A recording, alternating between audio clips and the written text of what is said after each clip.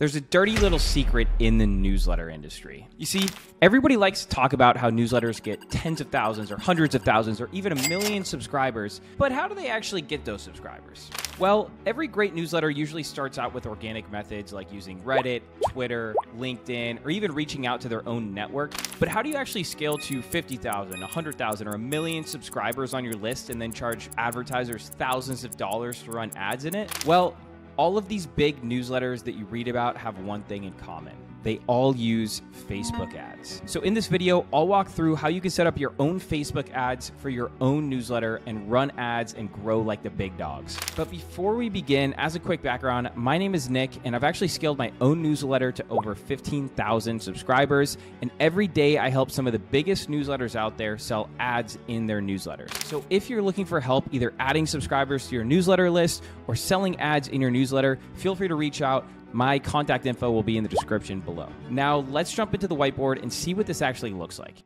Okay, so before we actually jump into Facebook's ad manager, it's important to understand exactly what the newsletter ad funnel looks like. So you're gonna start out with your ad on Facebook or Instagram. Now, I know everyone says like, oh, my ideal subscriber isn't on Facebook. Okay, well, they're probably on Instagram, okay? Like half the world is on Facebook and Instagram. So chances are, even if it's a niche B2B type of topic, they're probably scrolling through Instagram or sometimes on Facebook. So your ad's going to be on Facebook or Instagram. Once someone sees it, they're going to click on it, which is going to send them to your newsletter landing page. Now, once they subscribe on your newsletter landing page, typically a lot of newsletters are using something called Sparkloop or Beehiiv Boost. Now, this is optional. This is just going to essentially allow you to make back some of that ad money right away. So it's going to basically be a pop-up that says, hey, do you want to subscribe to these other newsletters?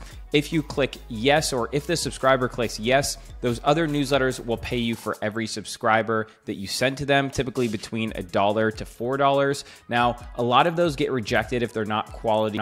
So typically it's an acceptance rate or makes up about 20 to 30% of your ad spend. So if you're spending $1 to get a new subscriber, you can expect to make back anywhere from like 20 cents to 30 cents on that subscriber. Anyone that tells you they're making back all of their ad spend, like they're spending $1 on a subscriber and making $1 or $2, they're full of BS, and I won't even get into that. Next, most newsletters make their money off of advertising. So they actually sell ad spots in their newsletters to advertisers that are interested in reaching their audiences. Typically that's on a $10 to anywhere up to like a $200, even higher sometimes on the CPM basis if it's super niche B2B. Now, I won't get into selling ads on the newsletter and how all of that works. I can make a separate video on that, but if you're interested, feel free to reach out and we can jump more into that. Lastly, some newsletters get into selling their own products, let's say a B2B service like an agency or a digital product or a course. This is sort of where most newsletters want to go because it means you're not relying on advertisers to basically run your business and generate revenue. So this is where all newsletters should aspire to be at. However, most are running off of advertisements. Now let's jump into what an actual ad looks like. So this is an example of a Morning Brew Facebook ad they're running right now to get subscribers. It's made up of primary text, the image or video, what you'd call the creative, the headline here, as well as the call to action. Now, I'm not going to cover making creatives on this video. That's a whole other topic. And honestly, making creatives for Facebook ads is really not complicated. You can go to a website like newsletterads.co. When you click on these, let's say the Hustle, for example, you can then see all of the Facebook ads that the Hustle is running right now. And just a little trick, if they've, well, this actually isn't a great example. Let's go find a different one. Let's say Morning Brew. Now you can see all of the ads that they're running. If they've been running them for a while, it probably means that they're working. So as you can see, these ones that have been running since July 25th, July 23rd, if they've been running this long, or the 22nd, it probably means they're working. So take inspiration from these and do with that information what you will. Back to this. Now, once someone subscribes to your newsletter here on the landing page, a lot of people use what's called Beehiiv Boost or Upscribe from Sparkloop.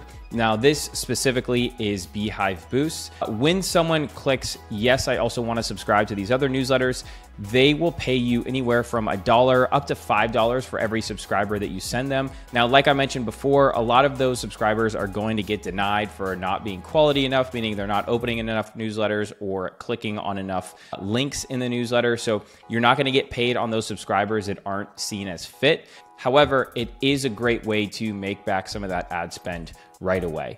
And lastly here, I just have what it looks like to actually run an ad in a newsletter. So when you see this at the top of a newsletter presented by Indeed, that means that Indeed paid Morning Brew for that ad spot to run an ad in their newsletter. Now, last thing before we actually jump into the Facebook Ads Manager, this is what a Facebook ads campaign will actually look like. So it's broken into, or starts with a campaign that then breaks down into an ad set and then runs into an ad. So the campaign is actually going to decide what the objective is. So for us, that's going to be getting leads or new subscribers on our email list. Next, you have the ad sets. Now, these are going to be what actually target your audience. So if you're looking for a marketing audience, you probably want to say, find people in this specific age range in these countries that are interested in marketing. And then lastly, we have ads. These are going to be the creative. So just like what we looked at over here for Morning Brew, this is what your ads under that ad set are going to look like. So without further ado, let's jump into the Facebook Ads Manager and actually get a campaign going. Now, before we actually create the Facebook ads, you need to make sure your Facebook pixel is set up correctly, because this is going to actually track the conversions to make sure everything's working okay and make sure you're actually tracking when people are subscribing from your ads. So to do this, I'm using Beehiiv. If you're looking to set up a newsletter or you're on a different platform, you should probably just switch to Beehiiv, because I've done all the research. It's the best out there. I'll leave a link to Beehiiv down below, but that's what I'll be using here. So once you're in your Facebook Ads Manager, you'll want to come to the events setup, and then you're going to want to connect a data source. You'll go to web right here, and then next, we'll just go ahead and say Nick newsletter, create. Now we're going to connect manually, and then we're going to say meta pixel only. We're going to say next here, finish. I'll refresh this page. And now on the side, it's blocked out right now because I don't want you to see, but off the screen here, I have the pixel ID that I just created. So you're gonna wanna copy that, and then you'll come over to Beehiiv here, and in your website design menu, you're gonna wanna come over to settings, and you'll go to pixels, and you'll just go ahead and paste your metapixel right there. Everything's good there. It's saved. So now it is all set up. You should be able to go back to your events manager and actually see when there's activity on it. If there's no activity on it, like if you start visiting your landing page or your newsletter and it says there's no activity, probably means something's wrong and you'll need to troubleshoot that. But it's pretty seamless. You just need to grab your pixel, input it on Beehiiv. Now we can actually start setting up the ads. Now, I want to preface this with saying I'm by no means some Facebook ads guru or expert. However, this is not as complicated as it needs to be. First, you're just going to start your campaign by creating an ad. Now, we actually want leads here because we want it to optimize for sending us subscribers and actual conversions here. Go ahead and click continue. And we're going to say manual leads campaign because we don't want it to just give us all its recommended settings. We're going to go through and do it ourselves. Okay, so now we have our new leads campaign. We'll go ahead and do YouTube test right here. We don't need to worry about categorizing our ads because we're not doing anything sketchy here. Campaign is leads. That is correct. You can see all of them right here. And then if you want to mess around with the Advantage campaign budget, you can. This is where you're going to set your daily budget. I usually like to leave it. If you're just starting out, go ahead and test it with like $20 a day. That's usually going to give you a pretty good idea of if an ad's working or not. This is also the campaign-wide budget, so it'll split up this budget across all of your actual creatives or your actual ads. Going to go ahead and click next here. We can go over to the ad set. Now the ad set is where we'll actually do all of our targeting, right? So for this example, I'll just act like we're doing a marketing newsletter. So you're going to want to send them to your website. Do not do instant forms. Instant forms is basically just a pop-up that says, do you want to subscribe to this? Great. We're going to take the email that you subscribe to Facebook with, and we will send it to the person running the ad. So you don't want that, because chances are the email they signed up for Facebook with is not an email that they even maybe use anymore. Like the email that I signed up to Facebook with is not my primary email anymore. So I would not want newsletters that I care about sent there. So you're going to do website here. We have the pixel inputted that we just created there, maximize number of conversions, and conversion event is going to be subscribe. Now we'll scroll down here and set our start date. We'll just keep this as today.